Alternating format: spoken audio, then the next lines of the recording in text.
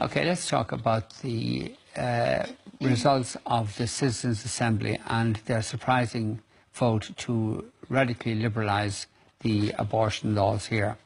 And let's be clear about what the constitutional position on abortion here is, and it's Article 43(3) of the Constitution. And it says, the state acknowledges the right to life of the unborn and, with due regard to the equal right to life of the mother, guarantees in its laws to respect and, as far as practicable, by its laws to defend and vindicate that right. And that was passed by a constitutional referendum in, I think, 1983.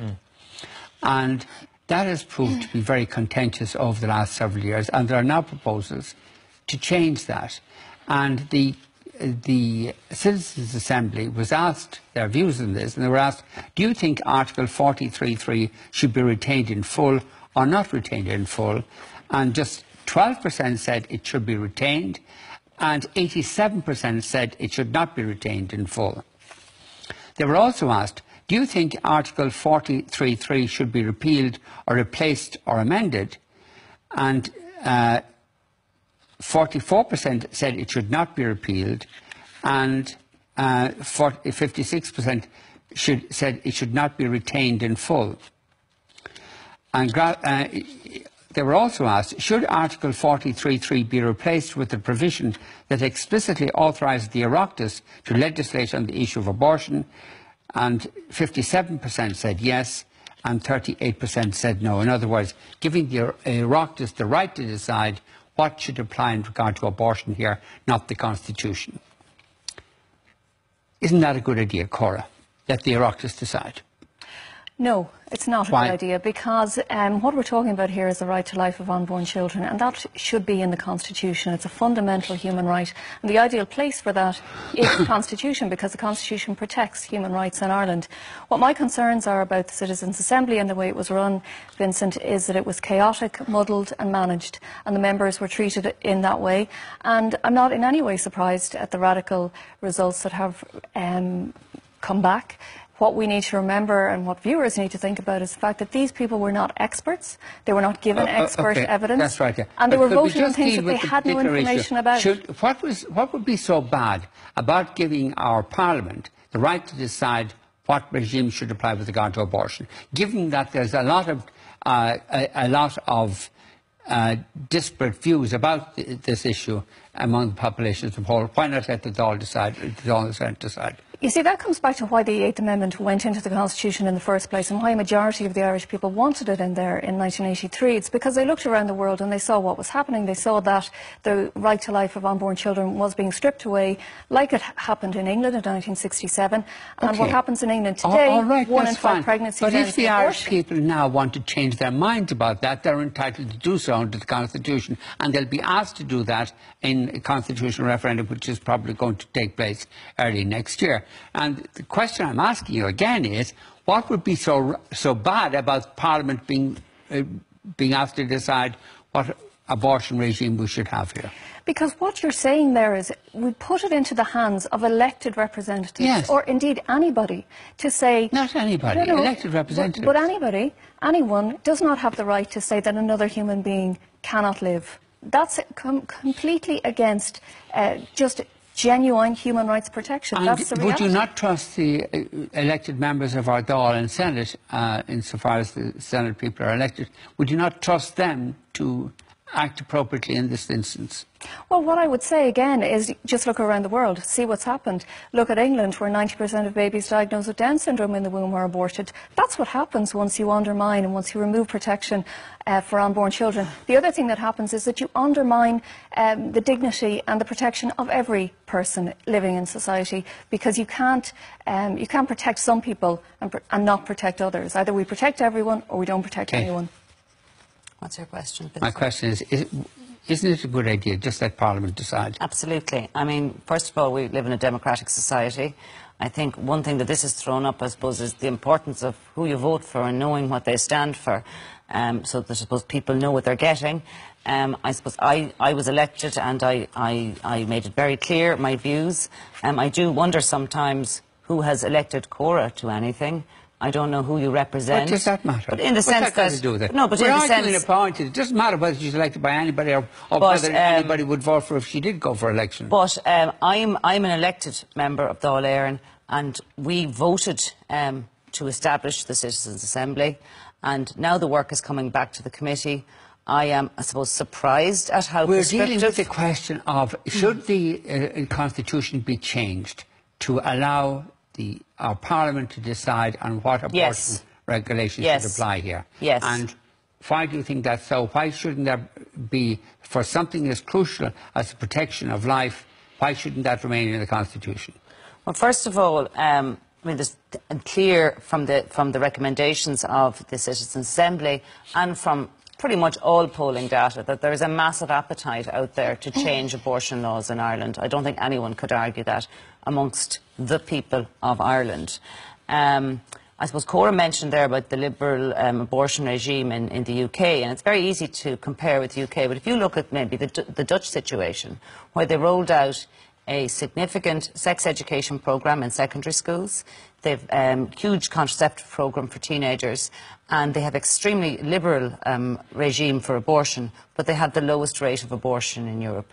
And one also has to remember that having no abortion in Ireland doesn't stop abortion. We just export the problem.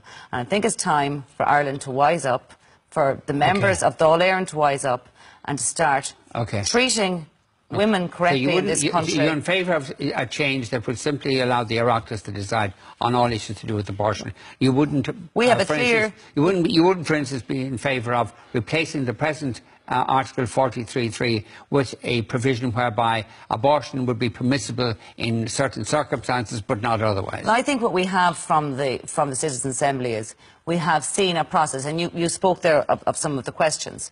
There was sort of like a cascade effect with the questions. So it was like, OK, do you see this or this? What do you want? Where do you want to go from here? So it was a very, very, if anyone that looked in on the Assembly or read the transcripts from it was a very robust system to get to this point of recommendations. It would be really helpful if you just answered the question. The question I said was, so you're in favour of the Dáil and the Senate being empowered to take all the decisions with regard to abortion, rather than have... Yeah, I think we need to frame the rather than having a change to Article 43(3) that, for instance, permitted abortion in certain limited circumstances. My personal view would be, leaving all of what's come out in the last few days, my personal view is that women's health should have no place whatsoever in the Constitution. However, it looks like we may be in a position now with the recommendations that we have to amend what's already there. OK. Reid. Well, I think you make a good point about should we have an insertion to replace the 8th Amendment that the Dáil should legislate for it, because we already have an article called 15(2) in the Constitution which states that the Dáil should legislate for, you know, to govern the country. And that should be sufficient for the Dáil to legislate on this issue. Our position... But is that fair? Because, for instance, people voting in an election vote for candidates and for parties on a whole wide variety of things. Sure. And they vote for them because, for instance, there'd be a tax cut, or there'd be a promise of public expenditure in a particular way, or there'd be a problem, an issue to do with local affairs, or whatever, and maybe to do with abortion as well. But it'd be only one of a whole assortment of issues that they'd be voting. Absolutely, and all of the issues you mentioned are issues that we legislate for, or are meant to legislate for. So abortion should be one of those issues. Women's health should be one of those issues. Okay. And the 8th Amendment should be taken out of the Constitution. But and we'll still be fighting for that on the Dáil Committee. We'll still want that. But the argument that this is democratic doesn't seem to me to hold up, particularly on an issue that so many people regard as crucial, namely the issue of abortion. But there are lots of issues that are regarded as crucial. There is nothing in the Constitution that legislates for men's health, for example. There's nothing in the Constitution that says that men are subject to some kind of an article if they want to have a vasectomy to stop procreating. But there is there to control women's lives. No. And that's why the 8th Amendment should be... There's nothing to stop women's That's why the 8th Amendment should be removed. And look, I mean, I know that you're making all these points about what's fair, and Cora makes a point about what's contentious and all the rest of it. But Savita Halappanavar died because of the 8th Amendment. She died because of the 8th Amendment. There have been women in this country put through absolute disgraceful, degrading and inhumane treatment. There was the case of PP put on life support machines. It is true that had abortion been available here, she almost certainly wouldn't have died. But that was not the only reason she died. She also died because of inappropriate treatment subsequent to her request for an abortion. But had she been given the abortion, she probably wouldn't have needed the wouldn't have got the inappropriate treatment. Not only would she be alive, she'd probably have children today. That's the mad thing about it, that she'd be alive and having a family. Vincent, this and is really those who say we're protecting the unborn are actually it's very worrying. Those who say that the protection. Let me finish my statement, Cora. Those who say that they're protecting the unborn are actually flying in the face, in this particular case, of allowing women to go ahead and have children in the circumstances of their choosing, where their health is protected. Okay. You know, I think it's really worrying that Breed still is talking about the tragic case of Savita Halappanavar, despite the fact that 3 independent reports have found that the lack of abortion in this country did not cause her death. You know, it's manifest. It's true that had she got an abortion when she asked for it, she would be alive. Well, you know, manifest. All we can do is look at what the 3 independent reports say. Isn't it obvious, though? Isn't it obvious that she wouldn't have had the subsequent complications had she received, had the fetus been aborted at the time that she had? Well, no, the problem was sepsis, which wasn't picked up and wasn't treated. That was the problem. It wasn't abortion. Wasn't a lack of abortion in this country. And that's Are you saying she would have died then, even if she hadn't had an abortion, she would have died anyway? What I'm saying is that I'm going on the word of 3 independent reports prepared by experts who looked into all of the medical evidence. In fairness to Breed, I don't think that she was there and did that kind of work. But I want to say this. I was there. I don't think that you prepared those reports, Breed. Well, neither did you, Cora. No, I didn't. But unless you're creating your alternative facts here now. No. I'm going with the true facts, which are the independent reports. But let's get back to the Citizens' Assembly and the results, Vincent. Kate has talked there about making decisions and giving legislators the right to make decisions. I just want to talk about what happened yesterday, and I would encourage viewers to watch the footage. Kate wasn't there yesterday. I didn't see her, or on Saturday, but I have never. My children yesterday. Yes, well, I have never seen anything like what happened on taxpayers' money in Malahide yesterday and Saturday. There was utter chaos. On people's money. Utter chaos. Utter chaos. It was completely confusing. Let's take one example. Just one example. The citizens were asked to vote on things. They were given information minutes before the vote. One asked a question about time limits. They were told that the time. Let me just make this point, because it's really you're important. Talking about. Let's get away from the Assembly. Hold on, this is very important about what's going to happen next, okay? They asked a question about time limits, and they were then told that the time limit of 22 weeks was chosen because after that an injection of potassium chloride would have to be put into a baby's heart. They then voted a couple of minutes later without reflecting on that. What I want to ask Kate, I have a question for Kate. It's impossible to have a discussion with you, Cora, because... No, please. There are 2 people here who support repeal, and I'm the person here. Please don't talk about the Citizens' Assembly. I want to ask Kate whatever happened there is irrelevant to the issues we're discussing. Come on. I want to ask Kate a question. After considering the fact that these people were not experts, that type of information was given to them minutes before they made a vote. So you want to talk about that? Does she think that is a suitable basis for the Dáil to now go on and make a decision? Because the reality is that the Oireachtas Committee needs to look at the chaos. What does it matter whether it is or it isn't? What does it matter? The issue is what decisions are going to be taken. Will there be a referendum? And the question I want to ask you is, what is so bad about asking the people again to decide whether they want to retain Article 43.3 in its present form or whether they want to change it? Because what you're talking about is whether people will be allowed to live or die, whether children in the future will be allowed to live and have a life, or whether Vincent, they will have an injection into their heart. That's the reality. Are you seriously suggesting that the people shouldn't have a right to determine what's in the Constitution? No, but what I'm saying is that we need to be realistic about what has happened, realistic about the fact that where we're at is a procedure, talking about a procedure that would allow babies to be poisoned in that way. But are you disputing the right of the Irish people to have whatever they want in the Constitution? Well, there's nothing democratic about that. She's not going to answer that question, Vincent. Sorry, she's not going to answer it, and she's dominating the conversation. I've answered that question several times for you. The answer is I don't agree with the referendum for two reasons. Firstly, because we don't have referenda to do something dramatically, radically wrong to our Constitution, which is to remove a human right. And secondly, because both Kate and Breathe and everybody else who supports repeal does not want to talk about the reality of what an abortion entails. I think it's very distressing and upsetting.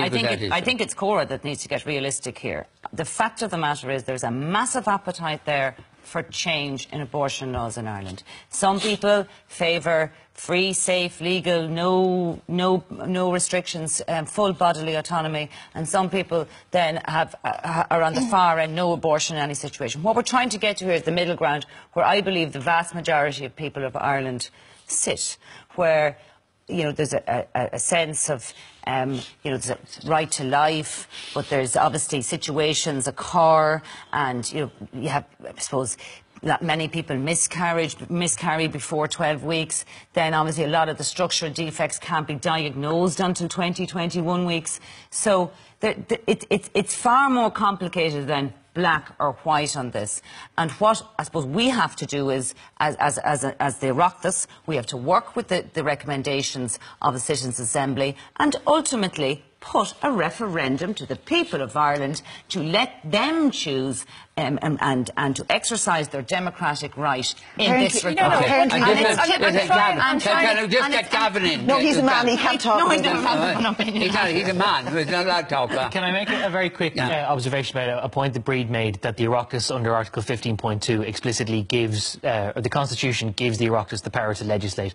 The Oireachtas only has the power to legislate in line with what the Constitution already provides. That is why, right now, because of the 8th Amendment, it cannot legislate to have abortion in other circumstances. But my point is you don't need to insert that in again. Can I get to the point, though, which is that the Citizens' Assembly was told that even if you simply strike out the 8th Amendment, you just remove Article 40.3.3, draw a line through it and pretend it's not there, it is still not clear whether, in fact, the Oireachtas would be empowered to legislate for abortion under any circumstances, because, as a very eminent senior counsel, Brian Murray, told the Assembly, long before the 8th Amendment was introduced, both the High Court and Supreme Court had, in passing, in reaching other conclusions, said the Constitution could be invoked basically in a pro-life way, that you could argue that the unborn already enjoyed the right to life under certain constitutional clauses, and therefore the Oireachtas would not have been able to legislate for a pro-choice regime anyway. That's right. So we could find that out easy enough. We could, but that if you give the Oireachtas the power to legislate on this issue,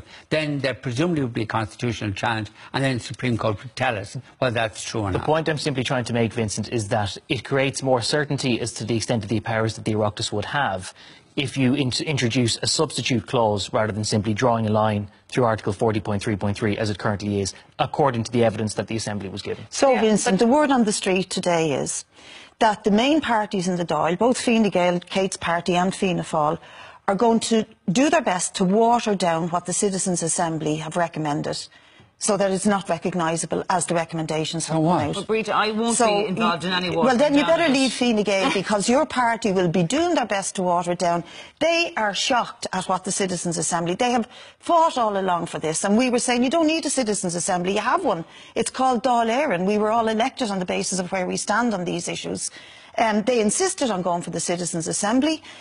Selecting the 99 individuals of what they thought Middle Ireland. This was only postponed. So they're shocked at what the Irish people are saying back to them. They're absolutely taken back, and they don't want this. So the establishment are going to try and water it down. We've got to go in there, and I hope Kate will be with me on fighting for the rights of women to choose. Breathe is actually right. I don't agree with her much, but I do think she's absolutely right on that. The politicians who want to see the removal of the 8th Amendment thought that they set up the Citizens' Assembly as a way to... No, not the politicians. Hold on a second. But I think that the Citizens' Assembly was set up with the hope of getting moderate results, which it would be easy to sell to the public. Now they've come back with the reality of what the repeal campaign actually wants, which is abortion on demand. What the people of Ireland want. But I can assure you, Breathe, that if things go ahead without discussing the reality and without really getting to the root of why the Citizens' Assembly was allowed to operate in such a chaotic manner, then you'll get what you want anyway. I think it's a valid point, though, that if things had worked out different from the Citizens' Assembly report, you'd be sitting here tonight with a completely different endorsing argument. Well, I wouldn't, because there's still only 99 people and some of them didn't show up on Sunday. When any member of any advocacy group comes on a show and starts making commentary that sort of says that the democratic process and the vote and a referendum, that for some reason that should be overrun, that's a very concerning thing in a democratic society. Can I say... Okay, Shane, tell us about what the tweets are saying.